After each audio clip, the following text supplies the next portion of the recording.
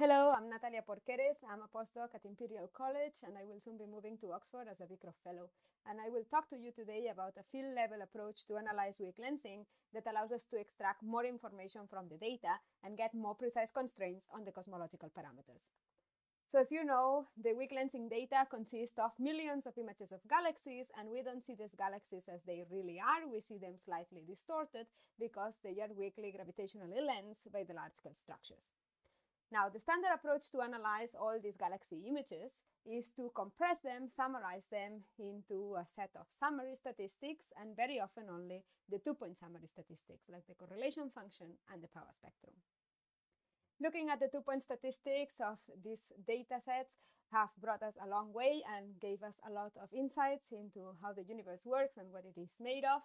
But now we need to start asking the question of doing this, compressing all these galaxy shapes into just power spectrum and correlation function. Are we capturing all the information that is there in the data? And the answer is no. The standard approach misses a lot of information. As an illustration here, you see two fields that are clearly different by eye, but they have exactly the same power spectrum. So if we only measure the two-point statistics of these fields, we would not be able to distinguish between a simulation of the cosmic web and a Gaussian random field. So this shows us that there is much more information in the data than what the two-point statistics can capture.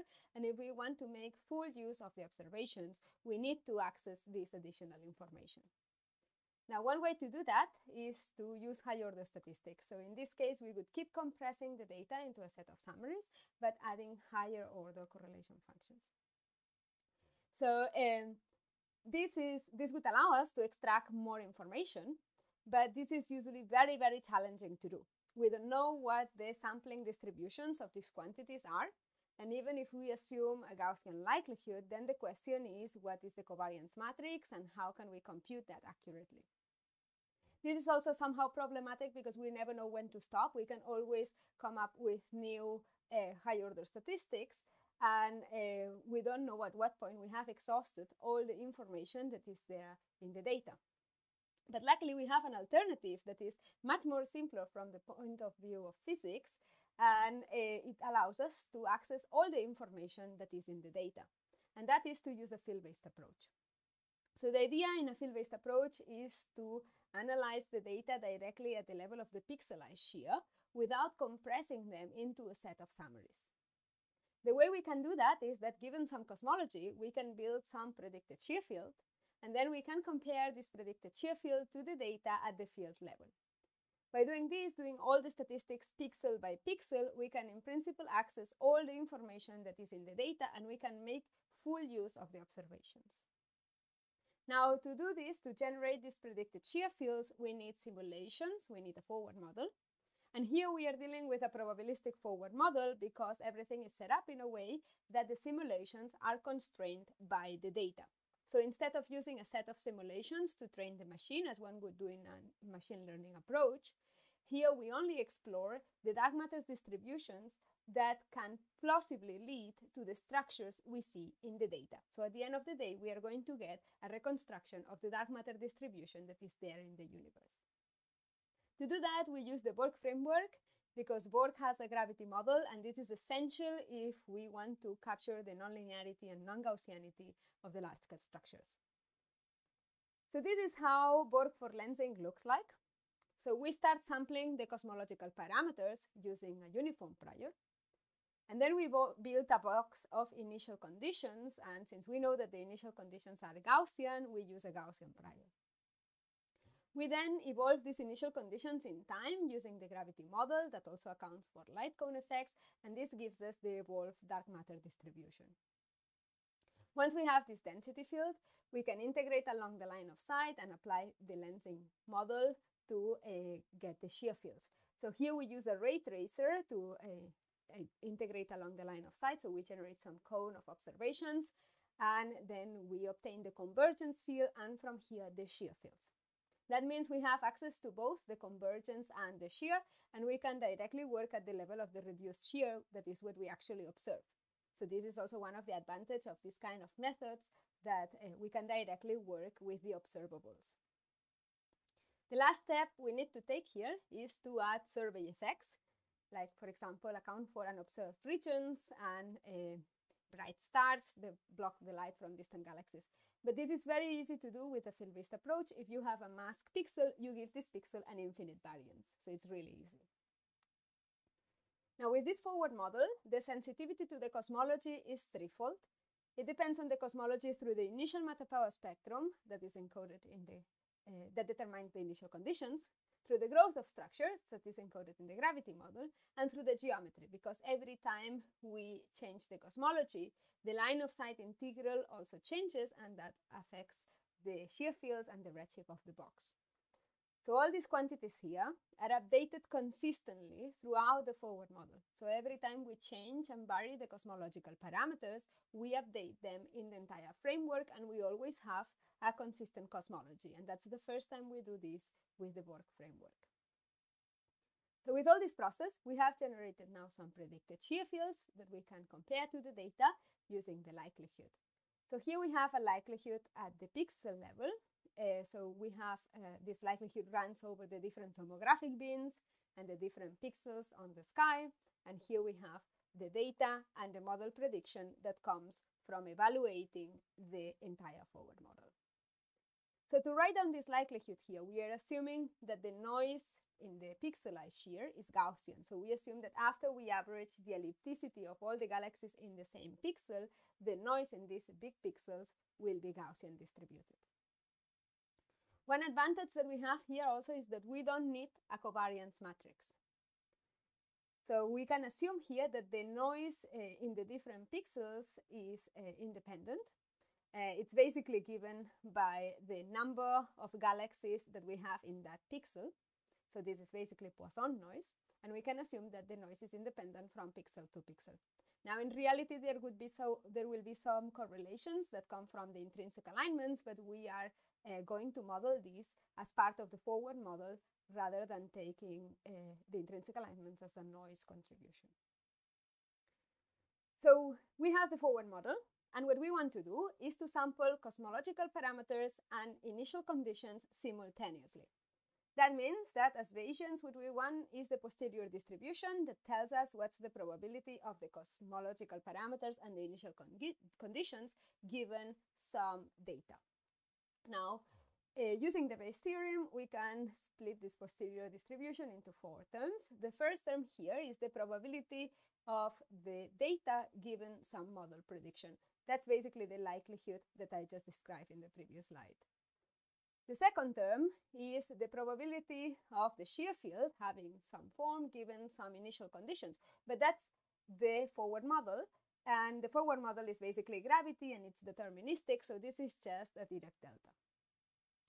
The next term is the probability of the initial conditions given some cosmology. And that's basically the Gaussian prior for the initial conditions, which depend on the cosmological parameters through the initial matter-power spectrum that determines the covariance matrix of this prior. And the last term is the prior on the cosmology that are basically uniform prior. So here we want to have access to the posterior distribution. So we want samples of the posterior distribution, and that will look like this. So here you see a movie of the different samples in a converged chain. So in each one of the samples, we are changing the initial conditions and the cosmological parameters. So you see in the first panel how the cosmology is changing. The second panel are the initial conditions. They look stable because this is a converged chain. And then we can, of course, have access also to the density field and see how the different cosmology and different initial conditions affect the density, the dark matter density. So as probably you already have anticipated, sampling the initial conditions mean sampling the value of the density field in each one of these voxels, and that results in a very high dimensional parameter space. So in a normal analysis, we are dealing with millions of parameters. And to be able to sample in this high dimensional space, we use Hamiltonian Monte Carlo techniques to sample the density field. So basically, the Hamiltonian Monte Carlo techniques allow us to explore this parameter space efficiently by exploiting the informations in the gradients and using conserved quantities that gives us a high acceptance rate. So we split the problem into two sampling blocks, the density field, for which we use the Hamiltonian Monte Carlo, and a slice sampler for the rest of the parameters, because we wouldn't know how to build an efficient mass matrix for the cosmological parameters or the parameters associated with the systematics. So to test the method, we did an experiment with simulated data. So we used a box to generate the data that covers 1 gigaparsec on the sky and 4 gigaparsecs in the line of sight direction. So this would correspond to 16 degrees square and a resolution of 13 arc minutes.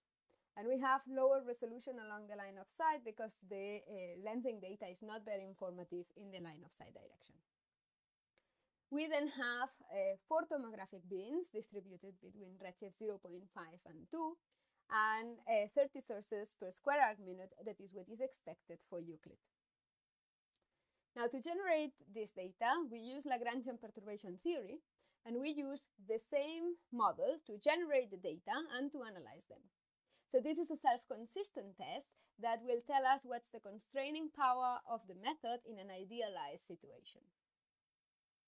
So we analyzed this simulated data with BORG and with the power spectrum, as one could do in the standard analysis, and these are the results that we get.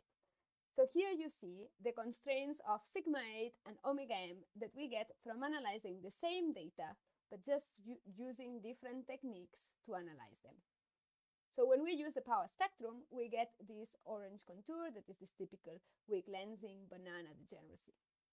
And then when we analyze the same data with BORG, we get the blue contour. So BORG can leave the weak lensing degeneracy and provide more precise constraints on the cosmological parameters.